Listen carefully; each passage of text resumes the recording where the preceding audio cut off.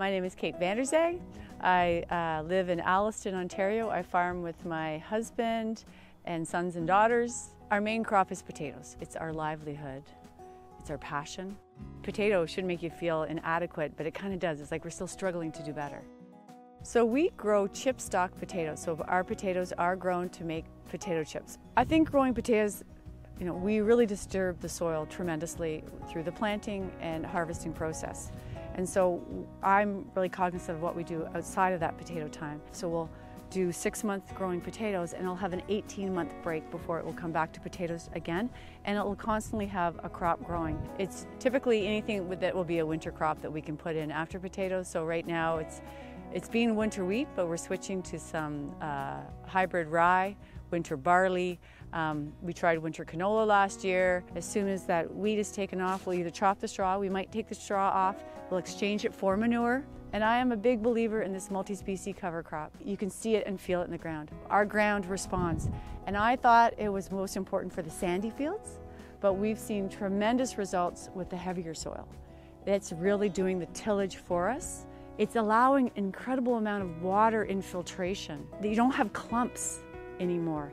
It's making that we can harvest the crop. Those are the benefits of all the cover crops, and especially, the deeper roots, the wider roots. Like, we need to do everything. We need to build up all the topsoil that we have lost.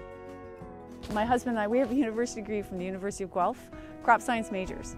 So it's not that we hadn't learned a lot about it, but really what we were doing was balancing the soil as far as nutrients. That was the big key. And managing weeds, chemicals, perfectly straight rows, because that's close to God or something. I'm not sure what it is. I thought we were doing a really good job. And then when I started to look into it, having that bubble burst, that, oh my goodness, there's so much more. We didn't think about the soil. We just thought about losing part of the topsoil. We didn't think about how we could be building soil. We didn't think about the soil organisms. There's so much more, so much complexity to the soil. It's not prescription farming. It's not doing the same thing every year, every field, whatever. It's not just playing a little bit with the nutrition because the fields are different. It's now looking at the ground, looking at the field, looking at the system, and it's a constantly moving. It's great to grow potatoes in this area because this is basically a glacial lake bottom. So there is beautiful soil here. It's great because of our family and our extended family. We're very blessed to have a lot of us here. What's really tough here, which is again a plus minus, is our proximity to the city. So there's a lot of competition for our land. So we're really feeling the squeeze to whether we'll be able to keep on farming here for many more generations.